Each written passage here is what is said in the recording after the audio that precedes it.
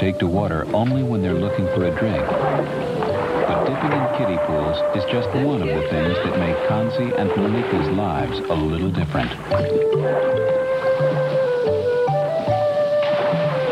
What may seem like child's play is actually part of a unique project taking place at Georgia State University's Language Research Center.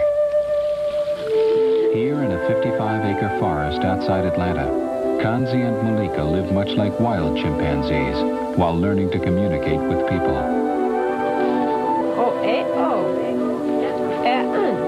Chimpanzees can't speak, so project director Dr. Sue Savage-Rumbaugh has provided them with an alternative. Geometric symbols called lexicograms stand for words that chimps want to use. To talk, all they have to do is point.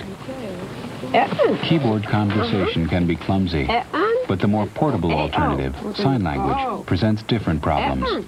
One of the most significant disadvantages about sign language is that the signs can often become indistinct or blurred because of the shape of the chimpanzee's hand.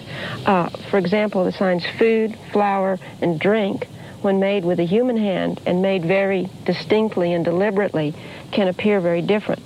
But when these signs are made by a chimpanzee, they often all look like that, and it's very difficult to interpret. 10 years ago, Sue taught two chimpanzees, Sherman and Austin, to use lexicograms, not just to communicate with people, but with each other. Sherman could ask Austin for a favorite food and get it, mastering basic communication. Austin, give me the blanket. Give me the blanket. Sue found that the common chimps couldn't learn language like children just by listening to it. They could be taught lexicograms, but drew a blank at English. Even meaningful glances failed to help. Can you give me the blanket? No, that's wrong. And then Kanzi walked into Sue's life. After 13 years of working with common chimps, she never dreamed her work would take the leaps it has with Kanzi. Where Sherman and Austin struggled to learn lexicograms, Kanzi picked them up just by watching others use them. What would you like? Kanzi wants bananas. Okay. And what else, Kanzi? Tomato. You think we ought to get tomatoes? You think tomatoes are good? Pygmy chimpanzees weren't recognized as a separate species until the 1930s. Robert Yerkes, founder of the Yerkes Primate Center, suspected that in addition to being physically distinct, the pygmies were more intelligent than their common cousins, but he couldn't prove it. Today, pygmy chimps survive in the wild only in the rainforests of Zaire. But logging rights to this land have been sold, and the chimpanzee's future is threatened. Sue's work with Kanzi has taken on greater significance. Okay, now I'm going to put it in here so you can pat it. There. Pygmies proved easier and friendlier to work with than their common cousins. But more important was the ease with which Kanzi used the symbols. Sensing that she was on the verge of a breakthrough, Sue held her enthusiasm in check, with tests designed to verify what Kanzi could do. Turtle. Do you see the turtle? That's right. That was a turtle. Lexicograms came easily, but Kanzi's real achievement was his understanding of the spoken word. Can you find Coke? Do you see Coke?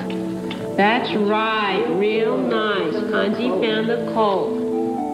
His comprehension was astounding. He easily translated Sue's words into lexicograms. Here. We're looking for carrots. Can you find carrots? That's right. That's carrots. The question remained whether or not Kanzi was a genius chimp or simply represented his species. At 2½, his younger sister, Malika, leaves no doubt. Can you show me the blackberries?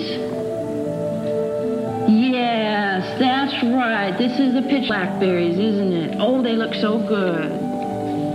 When it became clear that the chimpanzees understood English, Sue added mechanical speech to the keyboard to give them a voice of their own. Here's one, right there. With the addition of speech to the keyboard, the system can give language not only to chimpanzees, but to some special people, like Sandra.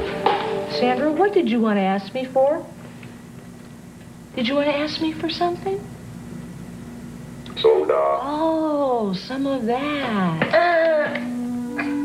Sandra can't speak or learn sign language. In a separate research project at the center, Sandra has learned lexicograms, which allow her to name the objects in her world. A severely retarded young woman who once would fling over chairs in frustration, lexicograms have given her, at 23, a hard-won independence. Go ahead.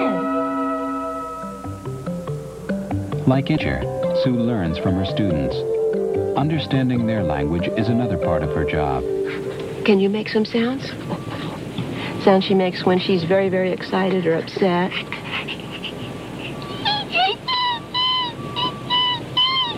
And she takes that as my being a little upset, so she comes down to comfort me, and we would usually do the same thing when she would make such a sound, only she would probably make it much louder. Sound she makes when she wants something that we have, like and sound she makes to tell Mommy that we're coming back in from the woods in the evening and we've brought some food for Mommy.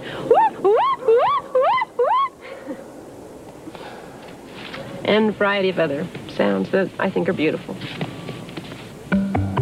But the matter at hand is teaching them our language. Sue works hard to keep her students alert,